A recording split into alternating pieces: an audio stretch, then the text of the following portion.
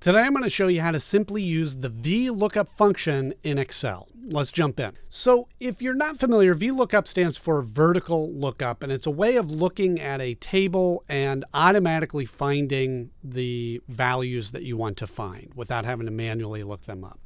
So I just put together this sample inventory list here, and there's only a few items, so it would be easy to look for the individual values that you're looking for.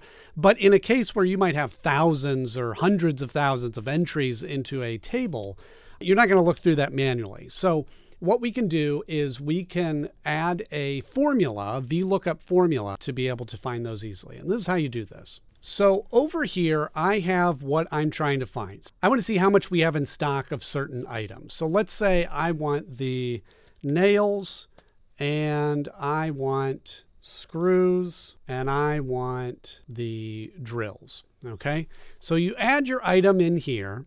Now, in the cell that you're looking for the value for, in my case, I'm looking for the number in stock, we're going to add the formula here. We're going to start by typing equals, which is telling it that I'm going to write a formula. And then you want to type in Vlookup, okay? And it even autofills to tell you that that's what you have. And then you want to open a parenthesis. And if you look below there, just as a reminder, it'll show you all the components that you need to add in there to make this formula work, okay? So first, we want the lookup value. So this is the item that you're searching for. So in my case, it's going to be what's in this cell here. Okay. So we're just going to click the cell that contains that. So we're going to click there, which is M2. Okay. And then we just need to enter a comma for the next one. Next, we just need to select the table that we are wanting to get these values from. So I'm just going to highlight over here. We'll take the whole thing down, and then we're going to hit comma. Now it's asking you which value you want to add into that. So we're going from where we started the column. We go 1, 2, 3, 4. We want it to be the column 4. Then we go comma.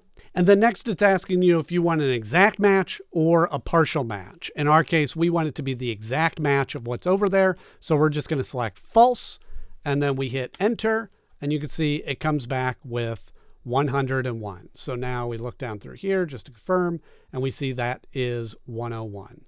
So it's saying we have 101 nails in stock. Sounds like we might need to buy some more. Now, instead of entering that formula in for the rest of these, all we need to do is click on that cell, and in the bottom corner, you see a little knob there, and you grab that and you just drag that over the functions that you want. And then you can see it copies that formula and moves the data points accordingly, so that now we have all those values are entered in just the way we want. And with that, you've added the Vlookup function to your table. I hope this was helpful, and I'll see you in the next one.